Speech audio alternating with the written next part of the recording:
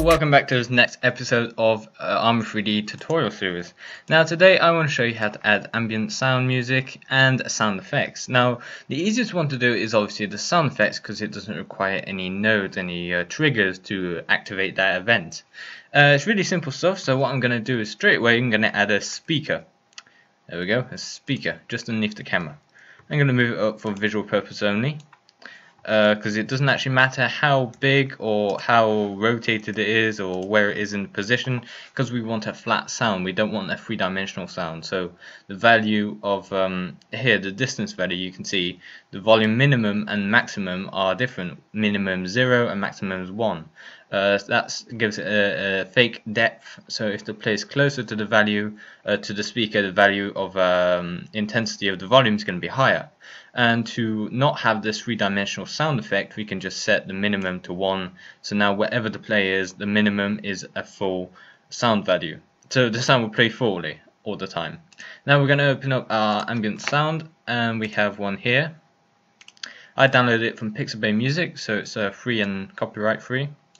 And as you can see, we adjusted the minimum and maximum, and now in the Armory traits, in the Armory props I mean, we can set play from start and loop, just in case, you know, the level is quite long and you want the music to loop, you just don't want a blank spot.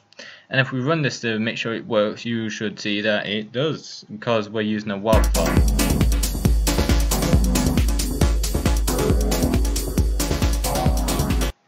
There we go. Now what we're going to do is we are actually going to adjust the volume by setting it to something much lower, maybe like 0.2, and we are going to add another speaker, and this one is going to be a sound speaker, a sound effect speaker. So we're going to open up the sound effect. I have a jump one that I generated with SFXR, which is a free program that a lot of game devs use to create sound effects.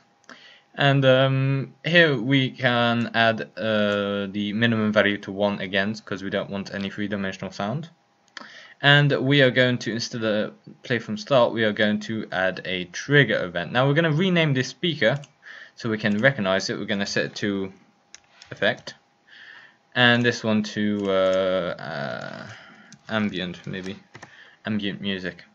And now let's go back to our visual scripting tab, and here player 1, no, not player 1, we're going platform, and on platform here we have a release, a touch release, and a action which is rotating the platform. That is the main control of the game. It's the only control of the game, really. The only interaction other than the restart and the triggers. So what we're going to do is we're going to go down to the sound, and we're going to play a speaker. Not play a sound, we're going to play the speaker. And we're going to add this in here and plug it into the object rotate, or you could just plug it into the touch direct or whatever action you want to add the sound after. And the speaker we want is actually, I'll select it here, the effects trigger, the effects speaker I mean. And so it's going to play that sound, which is to configure the sound you obviously have to go to the panel here. The distance is fine. The current 360 is the angle of which the sound is projected. If you have this to 180, it will only be half of the viewport, and if you have this to 360, it's the entirety of the viewport. It's the full, anywhere you are, the sound will be heard. And yeah, that's about it, and we can set the volume to 1. And now if we play this, we should have everything working properly, and it should be quite good.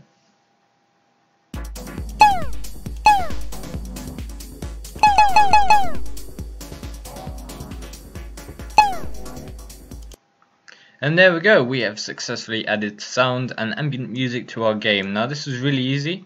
All you need to do is to make sure the files you use are WAV files, as in not MP3 files, because that doesn't work, it just breaks the thing. It has to be .wav, .wav.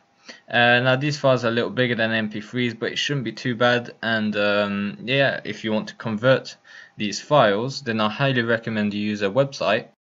That website is called anyconv.com, and if you go to the file formats and the conv I mean, and you just select MP3 if you have an MP3 file, then you just choose your file and you set the file format here to a WAV file. Here we go. Then you just convert it. Thank you very much for watching this tutorial to the end, and once again I would like to thank you and ask you to please subscribe and ring the notification button. And I can't speak anymore, so I'm gonna leave you here. See ya.